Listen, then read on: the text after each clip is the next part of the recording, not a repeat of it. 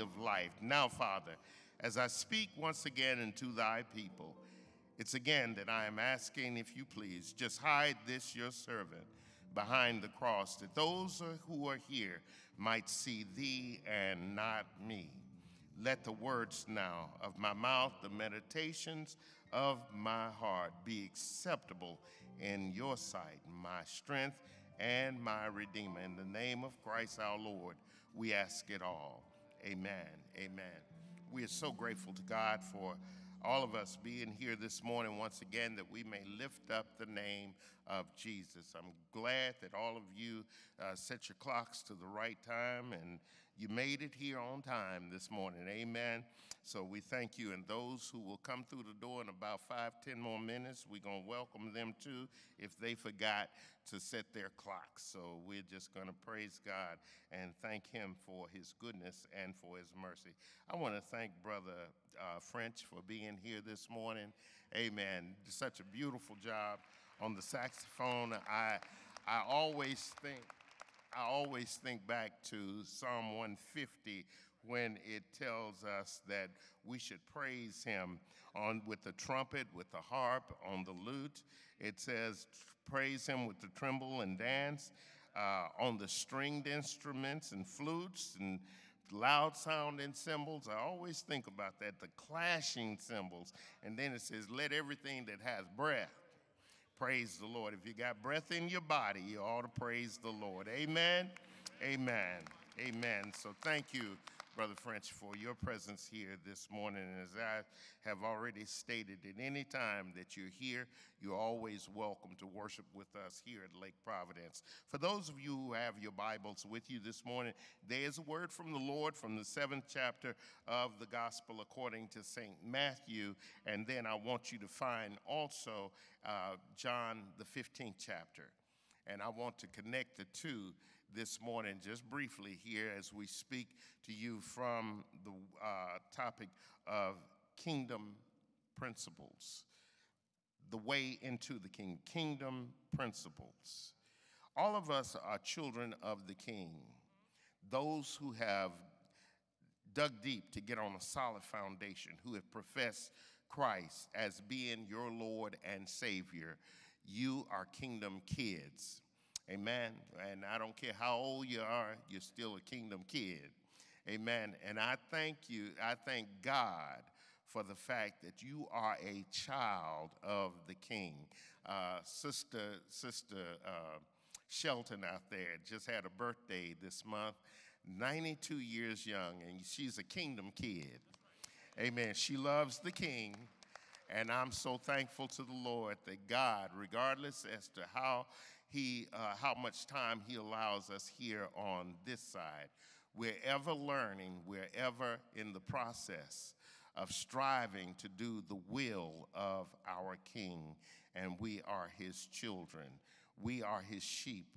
We are the sheep of his pasture. And what we do each Sunday when we come here, each time we get a chance to come into the presence of the Lord in this sanctuary, we worship him and we praise his name. I was thinking about this passage during the course of this week, but I also tied into it John the 15th chapter where Jesus is speaking, and Jesus said, I'm the true vine. My Father is the husbandman or the caretaker of the vine. He says, every branch in me that does not bear fruit, he takes it away. But every branch that bears fruit, he prunes it that it may bring forth more fruit. And I thought about the fact of farming and how that when you are raising something at the very beginning and outset of a tomato plant, more especially, a tomato plant will begin to bloom very early as it is planted. And those little vines at the very bottom of the plant, when the plant is planted, you're supposed to, when it begins to bloom down at the lower part, that as to where it is going into the ground, you're supposed to prune those off. And the reason why you prune those off is because of the fact it will take away the strength of the plant to produce as it gets bigger, because of the fact these little blooms that are down here, they really won't bear the type of fruit that you really want to eat from that plant, because it sucks away the energy of the plant itself. Now, once you take those off, the plant continues to bloom and grow up and get larger. And as it gets larger, then as you begin, and I don't know how many of you know about tomato planting, or anything about growing a tomato plant, but tomato plants, depending on the type of tomato, can grow quite tall. And so therefore you have to put a pole down by the plant, and as the plant begins to grow, you tie it up so that the fruit that it bears does not weigh it over where it touches the ground. And once it touches the ground, that can begin the rot of the fruit itself. So therefore you have to tie it up so that that fruit continues to grow and grow up. And then as they ripen, hello somebody, then you pick off those juicy tomatoes that are ripe from your garden or from your patio plant that you planted, as to where you can have some ripe, delicious tomatoes. This ain't the time to plant no tomatoes, though. I want y'all to know that also. It's too cold still. We're going to get a few more cold spells and frost, unless you're taking it in and out of doors right now when it's warm and then taking it back outside. But that's still not advisable at this time. Tomatoes are an interesting fruit because of the way that they grow and the way that you have to care for them as a farmer or as a gardener as to when you plant them. There are those of us who like, once the fruit is on the vine and it is still green, there are a few of us who like to pick those large green tomatoes, and we take them in and we slice them up and we put them in meal and cornbread, and we put them in the skillet, and we have fried green tomatoes. I got to quit talking about food this early in the morning. And the members get on me about this, all of y'all who have visited, because they said here some of them haven't had breakfast yet, and they get hungry when I get to talking about fried green tomatoes and other food. But this is the way in which a plant grows. Jesus is saying to those who are followers of him, every branch that stays in me, connected to the vine. He is the vine. He's the lifeline of salvation. He is the one in which we can bear more fruit if we just stay connected to the vine. He says, but there are those who are there, and they're like those little blooms that get all excited but haven't been saved, get all hyped up over what they've heard, but won't abide in the word. See, in order to abide in the word of God, we must be obedient to the will of God. We must be the ones who are striving to live out a life that is pleasing, not to each other, but to God Almighty. That's who we are striving to please, not to impress somebody else, not to impress me, not to impress your father, your mother, the deacons, or the mothers of this church, or any other church leader. But we are to strive to please Almighty God, not to even impress him, because he knows when we are faking. Y'all getting it? Okay, I want you to understand kingdom principles, the way into the kingdom. Turn back with me to the book of Matthew now, if you please, just for a moment. At the 13th verse of chapter 7, you find as to where he says, enter at the narrow gate. He says, enter, strive to get in the narrow gate. He says, because broad is the way that leads to destruction. He says, and there are many who are going in at that gate. In other words, that broad spectrum of to the way that people want to perceive that the Christian life is, that broad spectrum of trying to do it and do it in and every kind of way. The broad spectrum as to where doctrinally people take the word of God out of its context to make it say something that it does not say.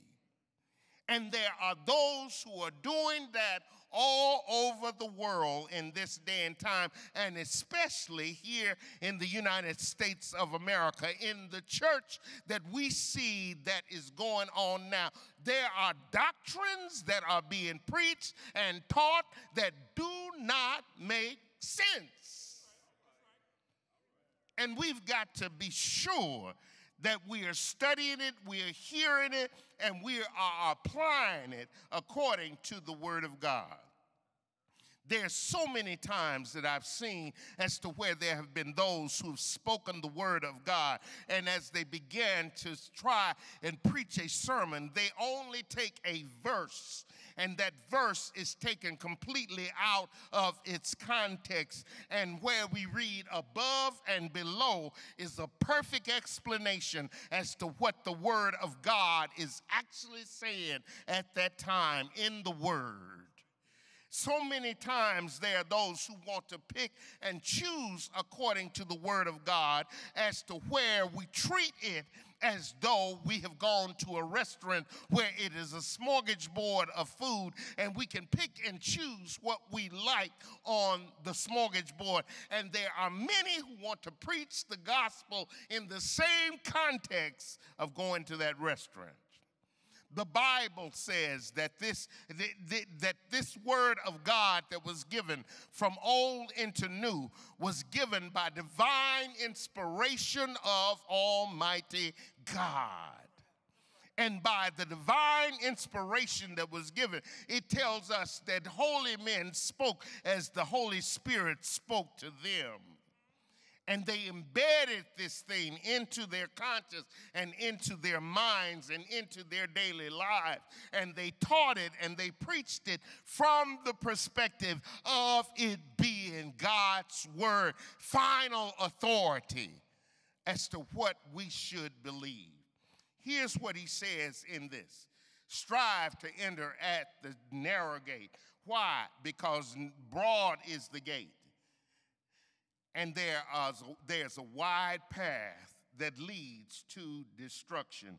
He said, but the narrow gate, he says, it's a difficult way, but it leads to life. And there are few that find it.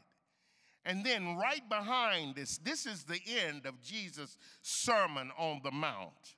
If you go back and you begin to read at the very beginning of the Beatitudes, this is the very end of the message when you get over to chapter 7. Look at the very next portion in here as what it states. He says, beware false prophets. He has already warned us. This is the essence as to what will take place. This is what we see that is taking place in our day and time. Beware of false prophets. Beware, they come to you in sheep clothing, he said, but inside who they are ravenous wolves. He said, you will know them by their fruit. And that's the reason why I wanted to start out with the illustration of the tomato plant. Look at what the tomato plant does when it is pruned, when it is cultivated, when the soil is kept loose around it. Look at the tomato plant as to where the nourishment that it receives, and from that nourishment, it produces beautiful, good fruit. But he says, look at these. He said, you will know them by their fruit. He said, do men gather grapes from thorn bushes or figs from the thistles? He said, even so, every good tree bears good fruit, but a bad tree bears bad fruit.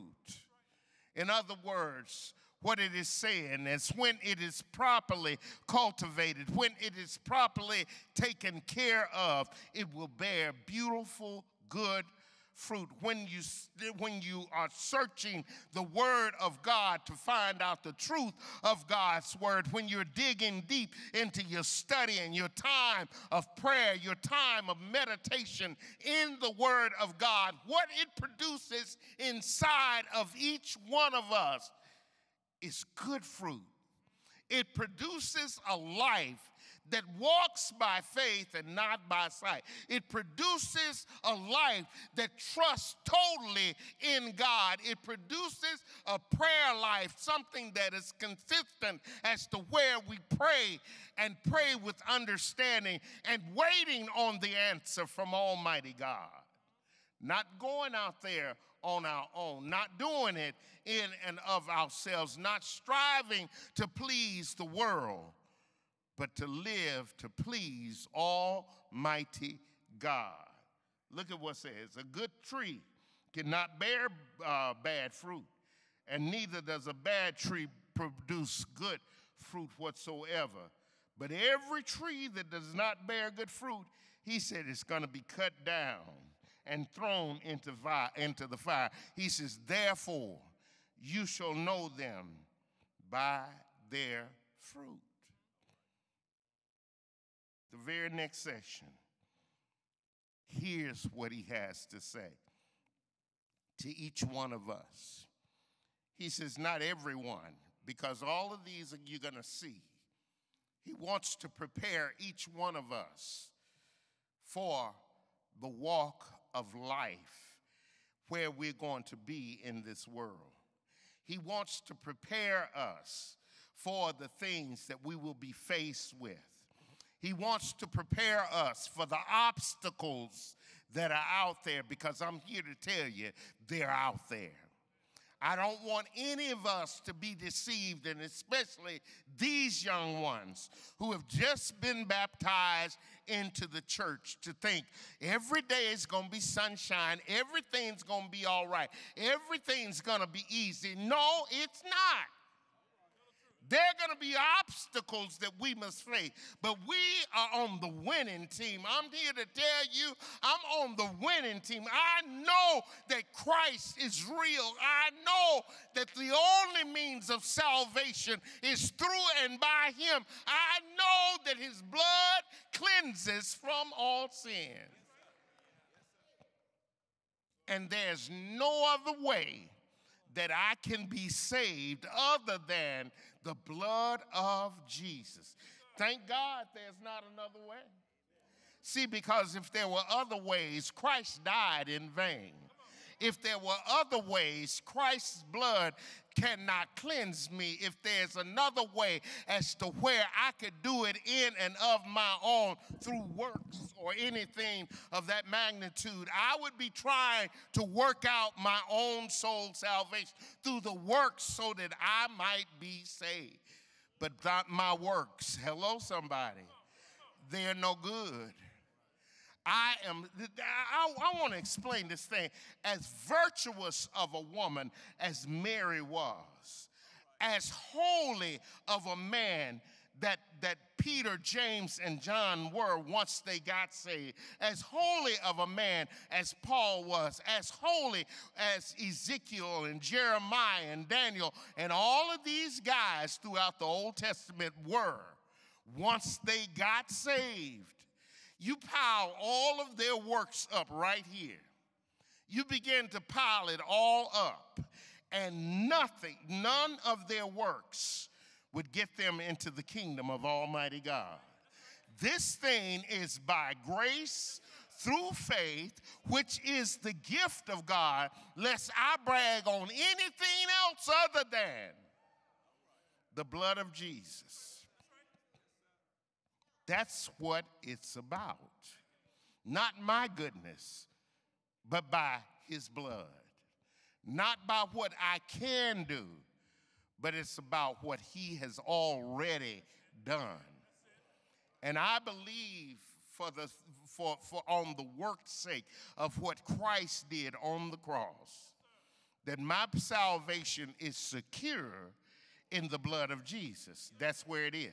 Now, I'm not standing before any of you or visitors or anything else to tell you either that I'm a perfect man. No, I'm not. I have sinned. I have fallen short of the glory of God just like anybody else, but thanks be to God for the blood of Jesus. That's what I'm saying. I'm saying by his blood that God sees me through the blood of Christ, and I become the righteousness of God in Christ through the blood of Jesus. That's the only thing that makes any of us righteous. That's the only thing. Let's look at the final part of it. He says, not everyone who says to me, Lord, Lord, shall enter into the kingdom of heaven, but only those who do the will of my Father. What is he saying? Here's what he's saying. Look at the very next verse. He says, there are going to be a whole bunch of them in that day. He said, that's going to say, Lord, hey, Lord, remember, we prophesied in your name. We preached some awesome sermons. I preached until the hair stood on my head and I was bald. That's what they're going to say. He said, and there are going to be others who are going to say, we cast out some demons by your name. The demons came out because they used the name of Jesus Christ our Lord. And demons are subject to the name of Christ. Yes, they did it. That's what the Bible says. He says, we done many wonderful things in your name. Built a hospital and it was in your name. We named it Jesus Healing Hospital. And it was put there in your honor and your name. But was it? Did you do it in my name, really? Did you do it for your self-recognition? Is that what you did it for? You took the glory when the glory should have went on high. And he says, we did many wonderful things in your name. He said, but I'm going to declare to them, I don't know you. Why? Because you're workers of iniquity. Let me tell you what we ought to be doing.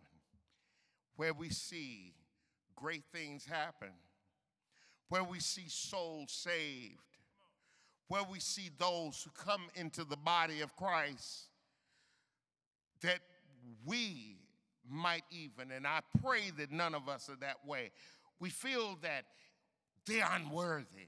Don't feel that way. You were unworthy. I was unworthy.